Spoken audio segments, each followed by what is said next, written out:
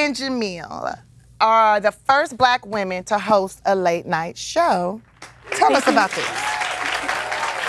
You know what? I think, and Chelsea was on it. We have to say she was amazing. The thing with Jemele and I, we're literally genuinely like the dearest, closest friends. I went to her house one day. This is really how the story came about. I went to her house one day with a bottle of wine. I was like, hey, let's just film us talking about a bunch of random things, but be honest about it. And the more we talk, the more we drank. The more we talk, the more we drank. And then you know people get very comfortable, right? So and then we filmed this. We had a friend of ours film it. And I'm like, this would be a great show.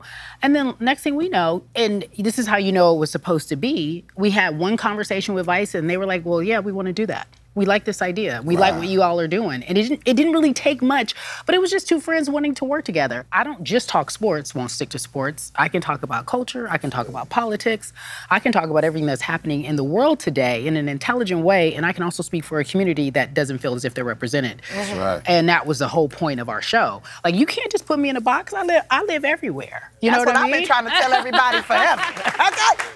I've been trying to tell y'all now, I live in South Central, but I can do a lot of things. All the things. Well I used to jump 6 feet in high jump, and I'm 5'6". Yeah. Got 4 levels. I bet. That's how you do it. Did you want to go to the next level with it? Did you ever think about being an Olympian?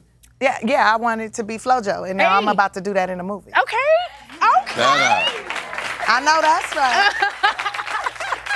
I always wanted to be FloJo. I got to ask you an important question. Okay. All right, now this is going to probably knock you off your square, and the LA people going to be watching, so you got to answer right, okay? Okay. Out of the two, which one is most important?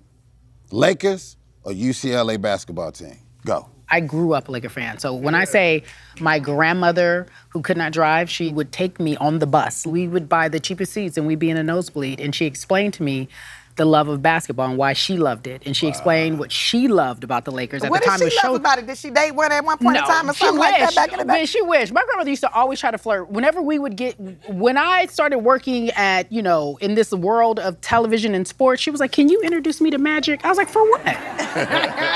He's married. She was like, oh, okay, how do you say so? I was like, nah, I get my flirting. I know where I get my flirting from. Yeah. So have you ever dated an athlete? Oh, girl.